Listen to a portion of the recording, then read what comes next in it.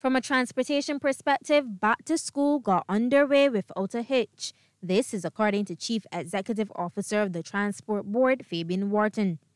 We didn't have much of a problem this morning. It was relatively quiet. Everything went smooth. We have the odd bus that was maybe 5 to 10 minutes late. In our Fairchild Street terminal, by about 8:30, everything was clear. Here at PAT, understand that we didn't have any challenges as well. I know there was another odd situation that occurred with a couple of students, but I think that's just a little misunderstanding. So by and large, given that it's a phased return, it's not the full complement of school children at the same time, so it calls for some different management on our part. Communications Officer of the Alliance Owners of Public Transport, Mark Haynes, shared similar sentiments. So far, so good.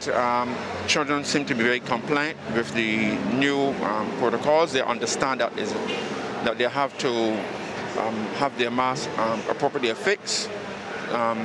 School, they're all ready to go. They seem excited, and there's this level of excitement, which is really good.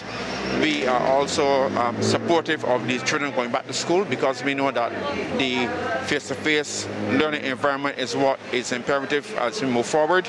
He added that children returning to school will benefit PSV operators. Yes, this would be an advantage for the sector because the sector has experienced challenges over the past 2 years, and really and truly we were at 75% capacity.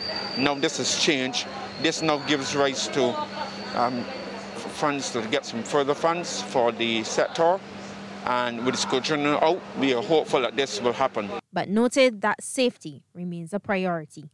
Krystal Hoyte, CBC News.